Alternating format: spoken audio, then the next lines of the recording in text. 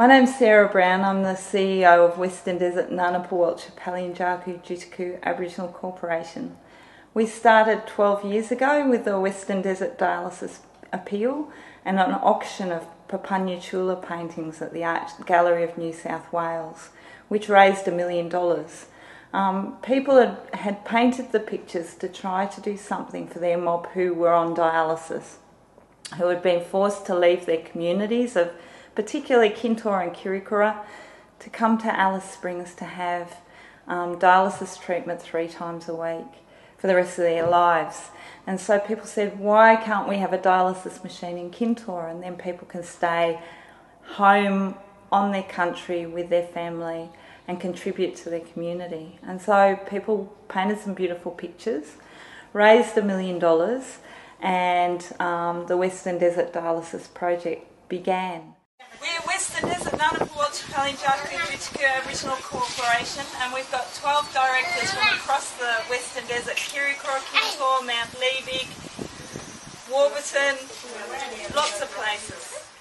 We've grown to have the Purple House in Alice Springs, which is a centre for services for people who are in Alice Springs, including bush medicine, social support, primary health care services, range of other things going on. And then we've got the Purple Truck, which is a mobile dialysis unit. No government funding, all philanthropic support and community support for that truck. So that means that we can get the truck back to communities that have no dialysis for a period of time, so people can spend time with their family on country and catch up with their grandkids. And that's been huge for giving people something to look forward to and to help people to pass on their cultural knowledge to their grandkids and their kids. So the Purple House in Alice Springs started to become the hub for people who were away from their country, and somewhere that they could feel comfortable, they could get some dialysis, they could get well enough to go home, and they could get some support to live in town. And people started to ask if we could get them bush medicines that they remembered from their childhood. And so we started making our own bush medicines for each other.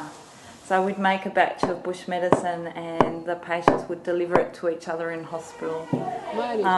And just the smell, that smell from their childhood, that smell of out bush, was something that was incredibly comforting for people. Yeah, when we make bush medicine up, we get the elders to teach the younger people how to do it. It's usually the women that teach. Pass that on to the next generation.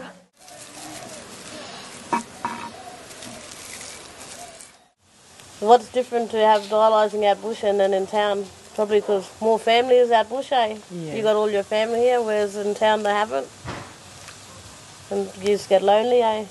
Yeah. You want to see your family. You don't need family. So that's like a main part of it, yeah.